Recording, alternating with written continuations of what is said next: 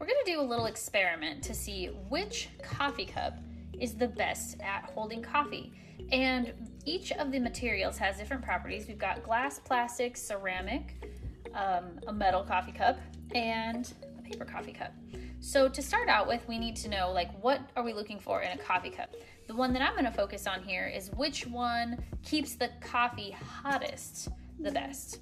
So to start out with, we're gonna shoot each of these, and we're gonna find out what their starting external temperature is. Oop, here we go, got it. All right, so I've got 68, 68, ooh, 67, 71, and 69.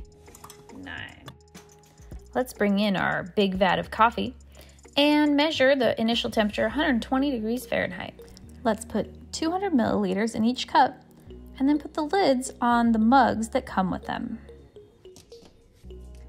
So about a minute after pouring the coffee in here, I just wanted to say, I think it's very interesting that we've got 89, 78, 87, 71, ooh, goodness, and 102. So that's a pretty substantial difference in heat transfer. 10 minutes later. The glass is 84, the plastic is also 84, the ceramic cup is also 84, the metal cup is 72, and the paper cup is 94. So we can see it appears that one of them is definitely holding the heat in better. Let's pop these lids off so we can check the temperature inside. Right, there we go. 95 degrees inside of the glass. Still 104 inside of the plastic. Let's try that and just make sure. 92 inside of the ceramic coffee cup. 109 still inside of the mug. And 101 inside of the paper cup. So definitely can see that we've got a couple of them that are really hanging on to the heat super well. For the last one, I put the lids on them, which for some of you, I'm sure you were like, but that's a confounding variable. Some of them were covered and some of them weren't. So let's do this one more time and keep the lids off. The before temp really quick. I did. And the initial temperature is 117, 118 degrees. Spent 10 minutes. Let's check and see how our coffee fared. So outside of the glass, oof, 97. And the coffee inside, 103.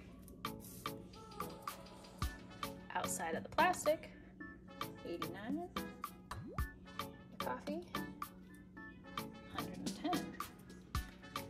Outside of the coffee cup, 95. The coffee is 100.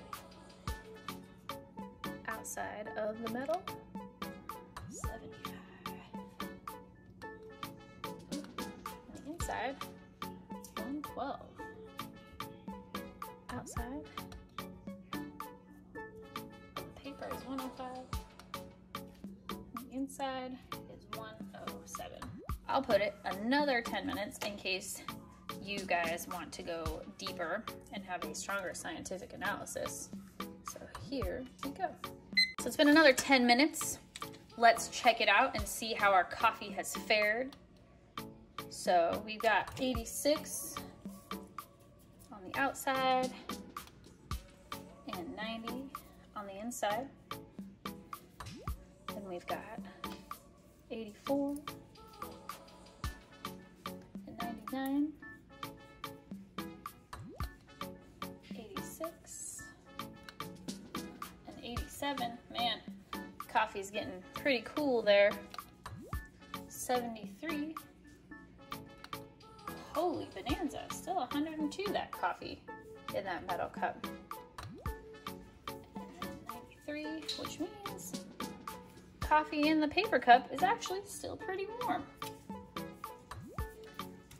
So we can see huge differentials in the containing or insulating of the heat in the coffee based on the material that was used, either with or without the lid on top. So that particular quality of the materials is just one of several reasons that we might choose a coffee cup, right?